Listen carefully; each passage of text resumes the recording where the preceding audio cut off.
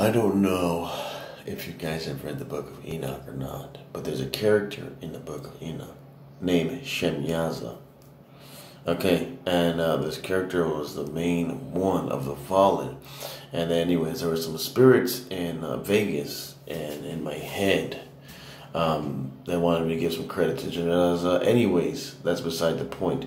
The point is, from what they were explaining to me, the spirits in Vegas, was that Shemyaza, if you have read the book, is locked up in chains, and it was thrown into a hill or a mountain, mountainous region, hill, some type of plain.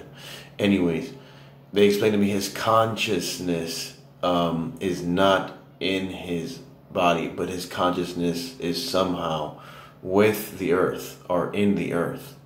So I just wanted to let you guys know that because nobody else would know that.